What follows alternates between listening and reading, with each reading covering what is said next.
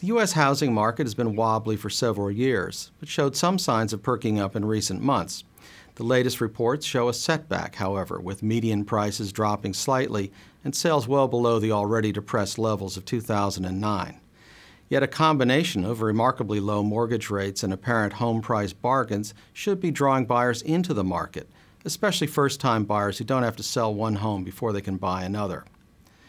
Knowledge at Wharton asks real estate professor Susan M. Wachter why the housing market is so slow to recover, whether the recent slowdown in foreclosures is a factor, and how the housing market's poor performance affects the economy. Welcome, Professor. Well, the latest figures are showing a slight dip in home prices, and sales are still well below where they were a year ago, which was below where they'd been before. Is this just a sort of a bump in the road or an anomaly in the figures, or is this serious? It's not just a bump in the road, by no means. We had this run-up, if we could call it that. It was only a very slight run-up during the period of the tax credit. That was the anomaly. We are in a period of uncertainty, and the uncertainty is affecting consumer confidence, and it's reflected in housing markets. This was before the tax credit, and we're back to that again. And do you think there's a prospect for a dramatic drop in prices, 10, 20%, the kind of thing we saw? Well, of course. There's always a possibility that it would depend on the overall economy.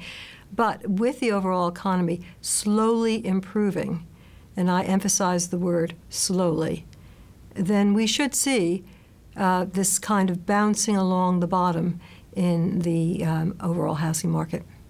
And what are the various factors, sort of a quick laundry list of the kinds of factors that are affecting the housing market and keeping it from reviving faster? It's mostly unemployment.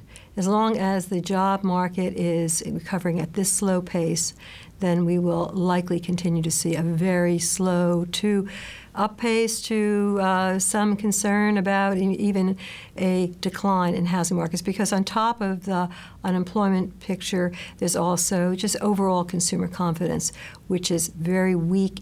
Putting that in front of this large decision, large purchase, clearly people are hesitant to go over that fence to purchase at a period of such uncertainty.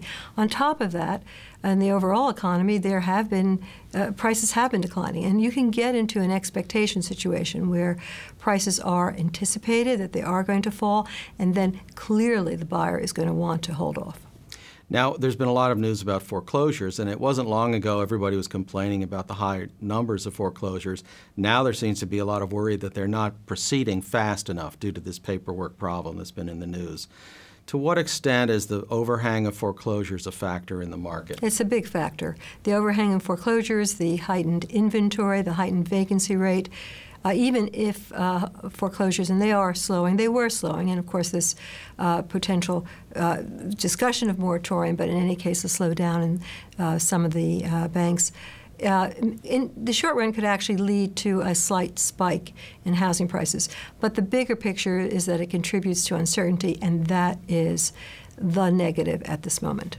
And then another factor, I take it, is the high percentage of underwater mortgages. Somewhere around a quarter of the homeowners who have mortgages owe more than their homes are worth. Why is that not resolving itself faster? Well, that's, of course, the shadow potential foreclosure pool right there. And people don't want to strategically default on their homes. Some do, but that's a very small percentage, actually, of overall borrowers who are currently in default are usually simply unable to make their mortgage payments because of a lack of a job, or because their mortgage has repriced, reset, at a point where they can't, their current wage income cannot cover it.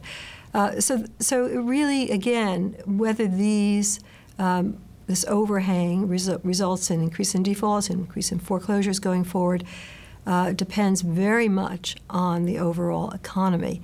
And particularly, we should take note of Chairman Ben Bernanke's recent move, which is to absolutely make certain that markets do not anticipate falling prices. The commitment to preventing deflation is absolute. That should help prevent a continuing slow slide in overall prices and in housing prices. But that doesn't really bring the full weight of recovery. Only job growth can do that. And nobody wants to buy a home they think it's going to be worth less 6 months later. Correct.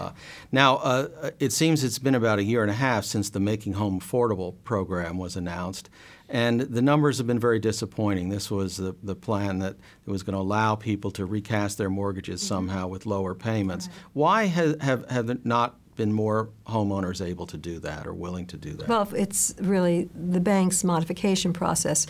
Banks are hesitant to modify. This is a very difficult negotiated proceeding. And the investors are over the shoulders of the banks. There are conflicts. There's no simple answer to this problem of underwater borrowers. If there were, we would have resolved it a long time ago.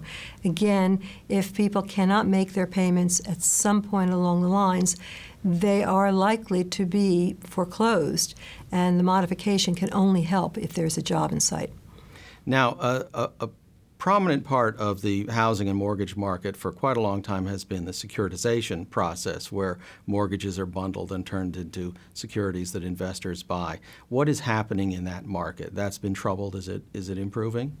Well, there is no securitization other than Fannie and Freddie and FHA through Ginnie Mae, and that is upwards of 90% of all the loans that are being originated today are basically coming with federal support. So in that sense, the securitization market is doing just fine.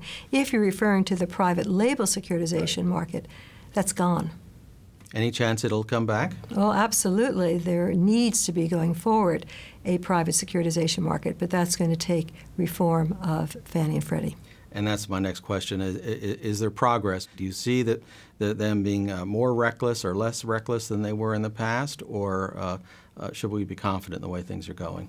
Well, confident is exactly where we cannot be, but that's not because of Fannie and Freddie. Fannie and Freddie are very much at this point, if anything, like other lenders.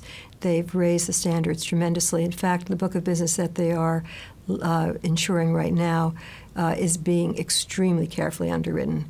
And Fannie and Freddie really were not the most egregious of the lenders by any means. The private label securitization was really the source of these infamous mortgages that were ninja mortgage, no income, no job, no assets. Let's finish up with just, do you have a projection of the prospects for this market in the medium and long term? Yes, I think, first of all, it does depend on job growth. We could be surprised. We could have job growth. Clearly, corporate profits are up. At some point, there is going to need to be a move on hiring, and that will be the bellwether for the housing market to recover. In the meantime, as long as interest rates remain low, I think we're finished with this plunge, this downward plummeting of prices. So we're bouncing along the bottom, and if you're an investor, there are very potential profitable opportunities in the multifamily sector out there. All right. Well, we'll be watching it very closely. Thank you very much, Pleasure. Professor.